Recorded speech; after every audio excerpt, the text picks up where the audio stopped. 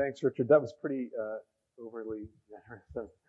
In fact, I fear that it's going to be like how some people thought Twin Peaks season 3 was pretty terrible. I think that's probably going to be the result. But anyway, I do want to say thanks to Stefan and Jamie. It was really they've been great, and thanks for inviting me, and thanks for everyone for coming. And I do want to also say something about what Carol said about the notion of Lynch as bizarrely normal, because so I was in 1998. For my sins, I was condemned to teach in Texas, which you might not know here, but that's not a place you want to be. And a colleague, it was nice of her. She invited me and my spouse to dinner, and she said, "Well, what filmmakers do you like?" And I said, David Lynch. And she said, "Well, what would you?" She goes, "I just think he's so bizarre." I said, "Well, okay, that changes things." And I said, "Well, no, I would call him bizarrely normal." And she looked at, she got very upset, and she said, "There is nothing bizarre about normality." And I said, "Okay." And then I just ate my dinner, and then I never talked to her again. So anyway, but now it seems like you can say normal. I mean, I guess she's dead now, but not because of that. It's just old. And I didn't kill her either. If she had lived, I don't think she lived to see the President of the United States, but I think she would have then said, I think, okay, you can say the normal is now bizarre. Anyway, so I think one of the I'm going to talk about season 3 almost exclusively, and I am going to focus on a couple of things that might seem minor, but I'm going to try to make the contention that they're really major, and I want to sort of base my reading on that. We'll see how that goes. One of the clearest clues I think that Lynch provides about making sense of Twin Peaks: The Return is at the same time completely unremarkable and almost unnoticeable. So in Fire Walk with Me, Lynch locates the Fat Trout Trailer Park in the town of Deer Meadow, Washington, in the southwestern part of the state. If you remember, this is the first 30 minutes of the film, the Chris Isaac section. This is the town where Leland Palmer killed Teresa Banks before she attempted to blackmail him. In the 3rd season of the series, the one that we just saw, the Fat Trout Trailer Park, now with the term "new" affixed to its name, is in a different part of the state in Twin Peaks. The manager, Carl Rodd, played by Harry Dean Stanton, who works at the trailer park in Deer Meadow, has traveled with it to Twin Peaks, so now he's a resident of Twin Peaks. This relocation has caused some confusion among fans of the series and even one creator of the show, as Mark Frost claims that it never moved at all in the secret history of Twin Peaks, when it seems to me clear it had to have moved. And to most people, I think. But relocating the Fat Trout Trailer Park to Twin Peaks serves as a clue that Twin Peaks is not what it was before. It now resembles Deer Meadow much more than the Twin Peaks of the first 2 seasons. In Deer Meadow, unlike in the Twin Peaks of the first 2 seasons, one constantly confronts the opacity of the other. No one is welcoming, nor provides any answers to the questions that one poses. Even if you watch the special extended version of Fire Walk with Me, it's not like it's all clear now about Deer Meadow. In fact, it's maybe even less clear. No one offers one hot coffee, cherry pie to visitors as they do in Twin Peaks. When FBI agents Chester Desmond and Sam Stanley investigate the murder of Teresa Banks in Deer Meadow, they encounter nothing but obfuscation and silence. Even from the local police, who are supposed to assist them in law enforcement, one would think. It appears to be a town completely bereft of enjoyment, as suggested by the contrast between the sparse and unappealing Hap's Diner there and the welcoming Double R Diner in Twin Peaks. If you'll remember, the waiter at Hap's Diner says, "You want to hear about our specials?" And then they say, "Sure," and she says, "We ain't got any." So that's sort of sums up Deer Meadow in a nutshell. So the Deer Meadow portion of Fire Walk with Me in the first 30 minutes of the film reflects a world that leaves spectators stuck desiring without any phantasmatic resolution to that desire. This same situation confronts the spectator of Twin Peaks: The Return, except Rather than enduring only 30 minutes, it lasts almost 18 episodes. So it's like we're stuck in the first 30 minutes of Fire Walk with Me for a long time. Though the double R has not become as bleak as Haps, it has spawned franchises, so it's no longer this quaint little double R. What's more, however, is the way this third season figures Twin Peaks as a site of inexplicable obscurity. The season begins in the White Lodge with the fireman, formerly known as the Giant, it's the same figure, addressing Agent Dale Cooper and telling him, listen to the sounds. After he says this, an indecipherable scratching sound appears from an old gramophone on the table. The fireman follows up this by stating, it's in our house now. It cannot be said aloud now. Remember 430, Richard and Linda. Dale responds, I understand. Which certainly doesn't speak for the spectator, who is undoubtedly bewildered at this point. At least I was at this point. I think most were. After the fireman tells Dale that he is far away, Dale disappears, and the scene switches to the normal reality of Twin Peaks, where Dr. Jacoby, become Dr. Amp, receives a shipment of shovels. Though we eventually learn the purpose of the shovels, that actually isn't very complex. The mystery of what the fireman tells Dale endures throughout the season. There's no reason why it cannot all be said aloud now, as he says, except that this mystery sets up the desire of the spectator by setting up a point of unknowing.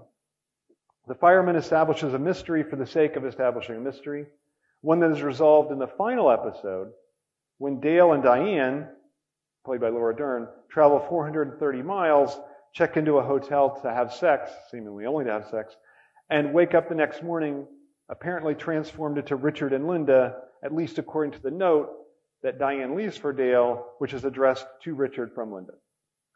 At this point, the references from the fireman's mysterious initial statement become clear, but the resolution isn't a happy one at all. Realizing the desire that begins the season doesn't lead to the salvation of Laura Palmer or the defeat of the supposedly negative force of Judy. Instead, it leaves Dale and the spectator stuck in a repetition that recreates the very force that attempts to destroy. So I think Twin Peaks: The Return is a show about the way repetition sort of trumps our attempts to heroically act in its stead. So Twin Peaks: The Return leaves us stuck as spectators in the position of the desiring subject with only a momentary glimpse of a resolution to that desire. Not only do bizarre and probably ultimately inexplicable events constantly take place, but even the central character of the series, Dale Cooper, doesn't know who he is throughout most of the running time of the season. After the 25 years pass, and Dale is set to return to his earthly existence and take the place of the evil doppelganger, Mr. C. He's referred to in various ways if you read anything. So, Bad Cooper, but I think Mr. C is the one that most people have chosen. Who replaced him. Mr. C refuses to return to the lodge and cede his place to Dale. So this is the sort of dynamic that's taking place in the series. As a result, Dale cannot just directly enter back into existence. Instead, he replaces the replica, or tulpa, that had taken his place, Dougie Jones. But Dale enters without any conscious knowledge of who he is or even how to interact with others in the world.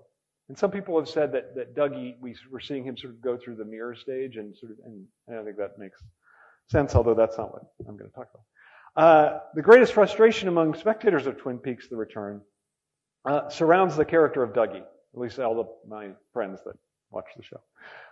He's unable to formulate his own words, really, or to act on his own, but can repeat what he said. When he first emerges, he wins 30 large jackpots at the slot machines of the Silver Mustang Casino. It's funny just to even say it. I don't have to show it. I can just say it. There's clearly no skill involved. The opposite.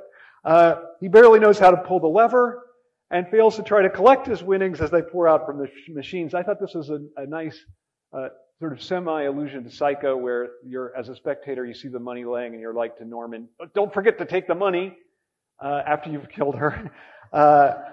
And I felt like I kept saying, get the money out of the machine. What are you doing? And I'm like a person who disdains capitalism, but I'm like, get the money. So I thought that was pretty great. Anyway, so things don't improve when he goes home to his family of Janie E., Naomi Watts, and I thought Carol was great to say when she said the great Naomi Watts. I mean, right? She's the greatest. I found myself even when I watched the series the first time, and I was slowly. It was hard to get into. I'm like, well, at least Naomi Watts is in it, and she's just terrific. So he goes home to the family of Naomi Watts and Sonny Jim, and he's really not connecting with them, to say the least. There's no gradual emergence of Dale Cooper from Dougie, so we don't, as we might expect. Like we might see, okay, we're getting a little. He's coming around. He's becoming more Cooper. It doesn't happen. One watches for him episode after episode, waiting for Cooper to emerge, but we're trapped as a spectator in this constant sense of disappointment.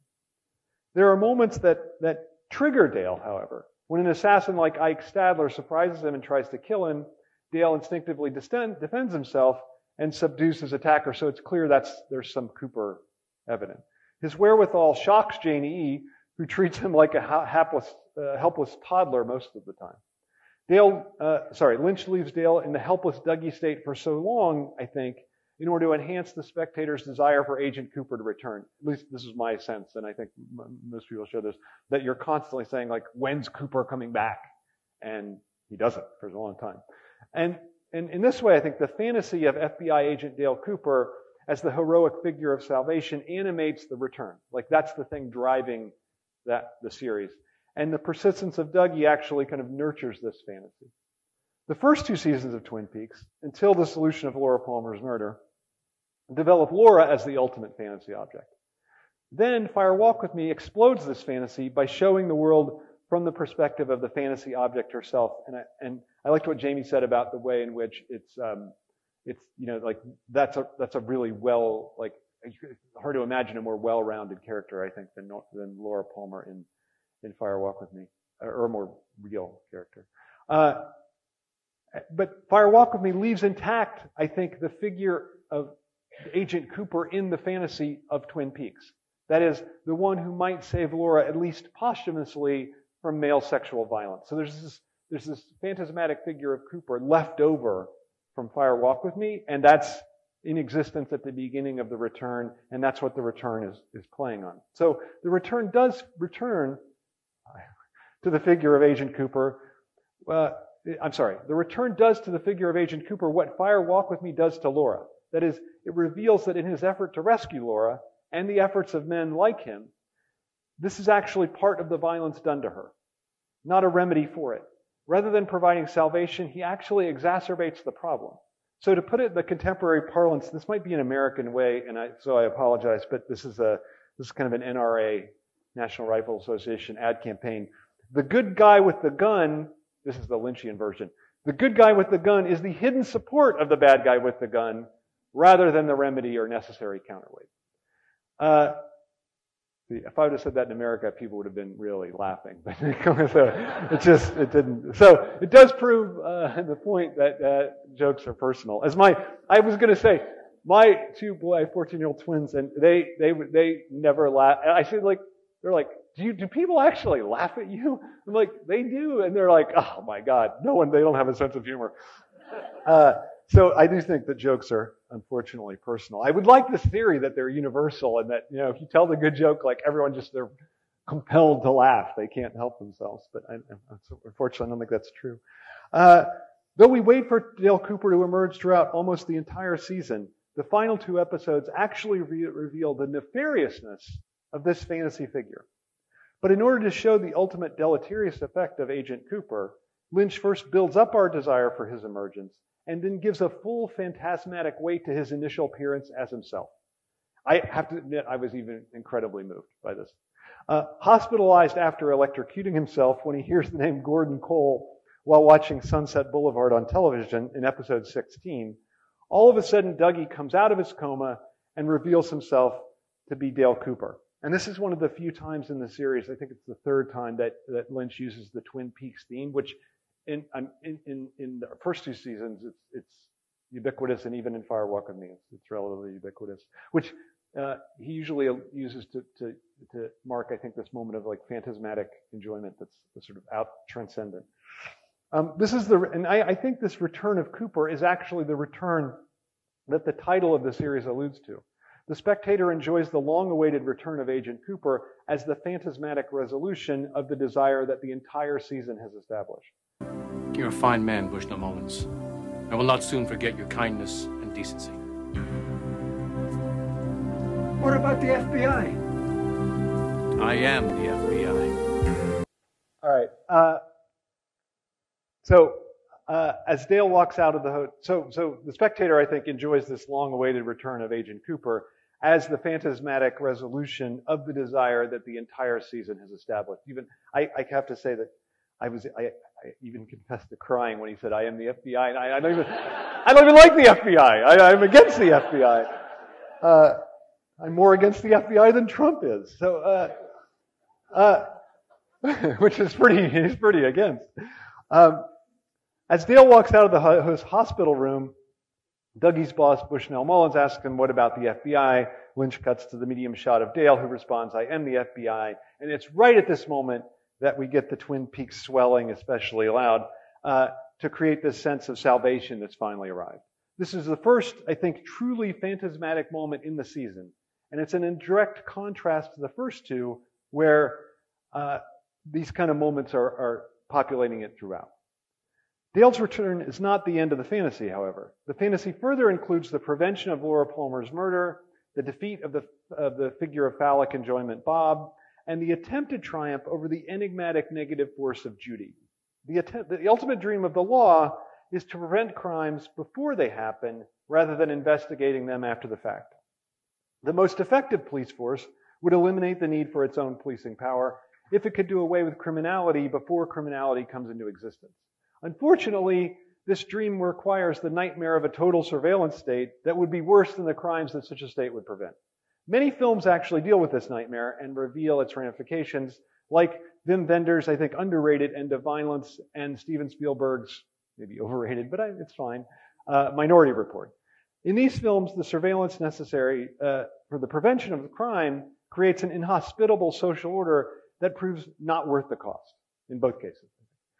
In Twin Peaks: The Return, Dale Cooper does not resort to such mechanisms like total surveillance or predicting future crimes to ward off a murder. Instead, he returns to the past and actually alters it directly. Using the key to his former room at the Great Northern Hotel, Dale returns to the night of the murder of Laura Palmer, indicating that Dale looks on from the perspective of the future. We see the events depicted in color in Fire and Walk with Me transpire in black and white in The Return. Laura sneaks out of her house to James Hurley waiting on his motorcycle, and when they stop and talk and profess their love for each other, Dale appears in the distance. Just after his appearance, this is a great moment, I think, Laura screams as she glimpses him in the woods. Although when you're watching it in Fire Walk with Me, you have no idea that, of course, Lynch probably didn't know, that it's Cooper that she sees. Although she likely assumes that it's Bob, it's Dale who has come to her rescue rather than to assault her. But I want to say she's right to even scream even though he's coming to her rescue. Okay. After Laura leaves James at the stoplight, just like in Fire Walk with Me, the logic is the same. She walks through the woods to the cabin where Leo, Jacques, and Renette await. But Dale interrupts her. When he takes her hand, at that precise moment, the image turns from black and white to color.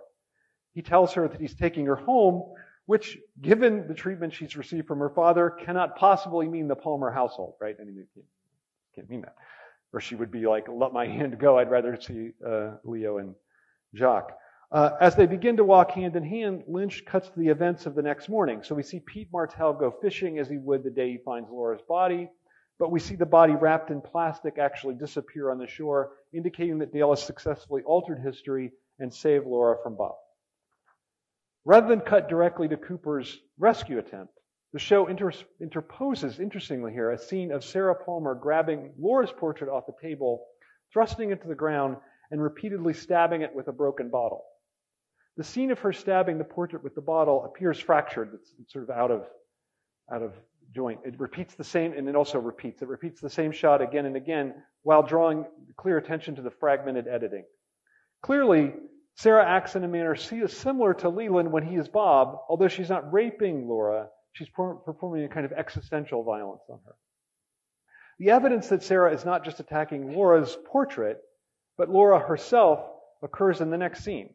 When Lynch cuts back to Dale leading Laura through the woods, all of a sudden we see Laura's hand vanish from Dale's, as a scratching sound from the same sound we heard with the giant or the fireman in the first episode occurs on the audio track. One moment Laura's there, next moment she's gone. Just after her disappearance, as Dale looks for her, we hear her scream in horror as the camera pans across the empty woods. Dale succeeds in rescuing Laura from death at the hands of her father, only to serve her up to some other malevolent force. And in the final episode, Dale and Diane embark on a mysterious plan that leads them to cross into another reality after they travel 430 miles. So now all of a sudden the fireman's prophecies are making a little more sense. In this reality, Dale becomes transformed perhaps into the figure of Richard, named by the fireman. He's more aggressive and less the pure phantasmatic figure than he was when he initially returned, like in this scene.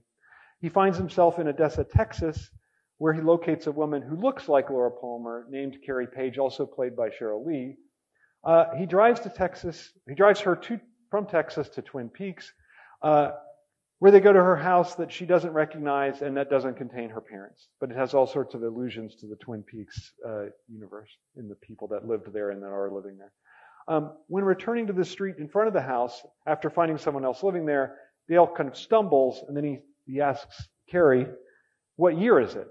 Just after he says this, a soft voice upstairs in the house says, "Laura," which prompts Carrie Page to scream, and then the show ends with a cut to black. Though it isn't at all clear what violence Dale has introduced Laurie/Carrie to, it is clear he hasn't saved her, but actually rather helped to repeat her trauma.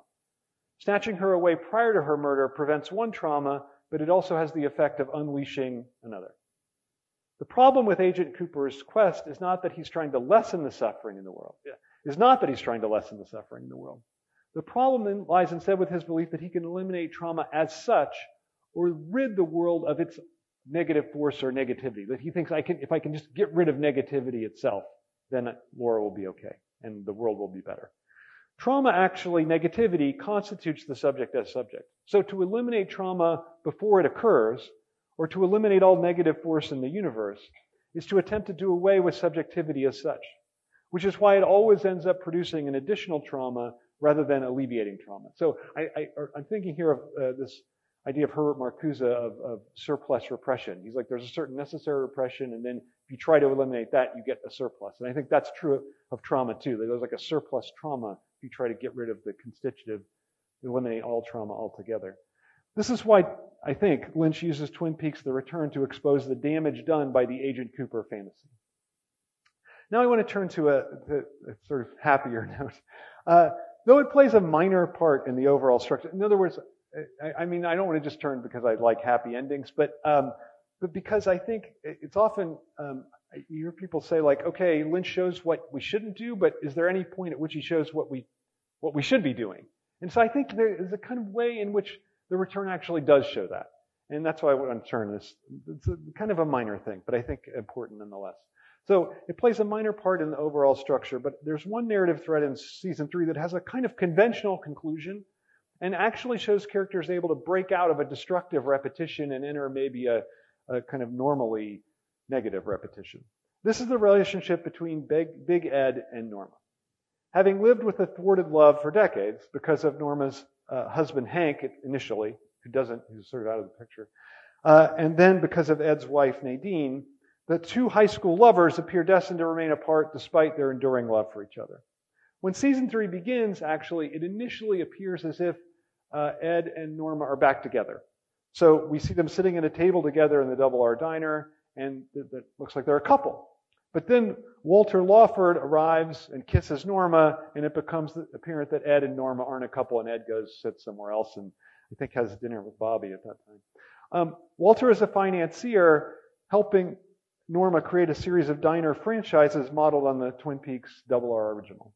While she seems satisfied with him, it's clear that some of his interest in her stems from the business potential of her diners. Early in the season, he points out that other franchises are more profitable than the original Double R Diner, a deficit due to the high costs and low prices at the original. He attempts to convince Norma to use cheaper ingredients and to charge more for the pies, ideas that cause Norma to balk. Nonetheless, their romantic relationship seems unaffected by these business differences. The prospects for Ed and Norma finally becoming a couple seem pretty dim. But at the beginning of episode 15, events undergo a pretty dramatic turn. The episode starts with Nadine walking along the edge of the road carrying a golden shovel over her shoulder. I'm not going to show you that, but it's pretty great. She walks miles from her home to Ed's gas farm, where Ed is in the process of pumping gas for a customer when she arrives. Shocked that she walked the distance rather than driving, Ed is puzzled by her presence. After telling him about her love for him, she confesses, this is a great line, I once had a not very pleasant girlfriend, and when I heard Nadine say this, I dreamed in past that my college girlfriend said this to me. But anyway, so when I read it to you, you're going to be like, I can't believe he just said that. She says this, I've been a selfish bitch to you all these years, and you've been a saint. She even, when I broke up with her, she said, you're a prick. I'm never going to talk to you again. So it wasn't quite like that.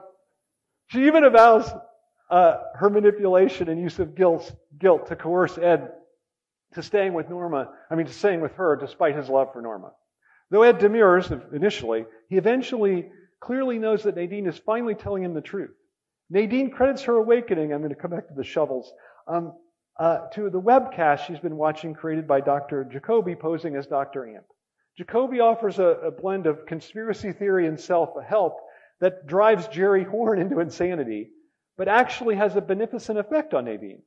For $29.99 plus shipping, Nadine buys one of the golden shovels that Jacoby hawks so that she can, as she says, shovel myself out of the shit. Just before she walks away, Nadine tells him that now he's free and that he should go and enjoy. Ed looks dumbfounded, but eventually does go to Norma in the diner. I think it's very significant that the prompt for Nadine's transformation originates in a conspiracy show and a spray-painted shovel from Jacoby. Though the change is genuine, it has a clear phantasmatic origin. Like what Jacoby's saying, some of it actually is not wrong, but a lot of it is just crazy. And typical kind of conspiracy things. But purchasing a golden shovel is certainly not the key to honesty. Yet in the case of Nadine, it does function as the instrument for her freedom from her own self-deception. By allowing Jacoby's program to seduce her, Nadine breaks from the reality that had governed her existence for 25 years. When Nadine grants Ed his freedom, he immediately goes to the Double R diner to declare his love and availability to Norma. And this is I just have to say, my favorite scene of the return, and now we're going to share. No, I've been loving you. Marry me. Just a little bit too long. Okay, yeah, it's so great, I think. Okay, so as Otis Redding's song, I've Been Loving You Too Long, plays, we see Ed drive up in the golden truck, matching the color of Nadine's shovel. And then when he enters, he waves joyfully. I'm just going to repeat what happened. He waves joyfully to Norma and walks to her, proclaiming, Norma, everything's changed. I spoke with Nadine. She's given me her freedom. She's given me my freedom. As he speaks, we see Walter walking toward the couple behind Ed. Rather than instantly embracing him, Norma responds, Ed, I'm so sorry. Walter's here. Norma and Walter then walk to the table together, with Ed seemingly left in the lurch at the counter, where he orders the coffee and then under his breath, I like this part, the cyanide tablet. Lynch ends this interaction with a clear indication that Ed has waited too long and that Norma's involvement with Walter precludes their reunion. But this apparent rejection is not antithetical to the reunion. It's actually constitutive of it. So Norma and Ed reunite not by overcoming the past and establishing some kind of perfect complementarity. In order to enjoy the reunion of Ed and Norma, the spectator must first experience the lack at the heart of their relationship that Norma's initial seeming rejection indicates. Furthermore, Norma's conversation further establishes the logic of the subsequent relationship with Ed. After Norma seems to reject Ed in favor of Walter, she sits down to discuss the business as you saw with Walter. Through this discussion, Norma occasions a break with Walter, both fiscal and romantic, interestingly, that creates the opening for her return to Ed. Over Walter's strenuous objections, she tells him that she will divest from the other franchises and focus her attention on the Double R. This divestment from the process of accumulating capital puts off Walter, it's unimaginable to him. And he angrily leaves and tells Norma she's making a grave mistake. And I find it fascinating that the time from the time he's walking to the time he passes, it's far too long. So it's like, it's making us, and Lynch is not an idiot, so he clearly does this on purpose. And I think we're like, when's Mulder going to get out of there? And we're forced to wait even longer than we're supposed to wait. But it's the divestment in the franchise and the divestment in capital, I think, that makes it possible for her to proclaim her love for Ed and to accept his proposal. The show interposes this gesture of genuine divestment between Ed's initial proposal and Norma's acceptance, not just to generate suspense, although I think it does that, but also to indicate the contrast between accumulation and love. There's a gap in the love relationship, like the gap that separates Ed's declaration of love from Norma's acceptance of it. The genuine love relation is possible only when the subjects involved are not seeking out what will complete them, as one is when one accumulates. That's, I think, what the logic of accumulation. You want what will complete you. And this is why I think love and capitalism are fundamentally incompatible. Despite the fact that it seems like they're not. It seems like capitalism constantly selling love, but I don't think it really is. The relationship between Ed and Norma becomes possible because Norma's gesture reveals an acceptance of a fundamental incompleteness or lack that the other characters are unable to avow. The most important contrast with Norma is Dale Cooper. Lynch includes this sequence of Norma and Ed's reunion not just to please devoted fans of the show, although clearly it did that, but to illustrate an alternative to the path that Dale chooses. Although Dale is no arch capitalist, I mean, he likes Tibet, he commits himself fully to the project of eliminating loss completely by returning to the past to attempt to rescue Laura and by defeating the evil forces of Bob and Judy.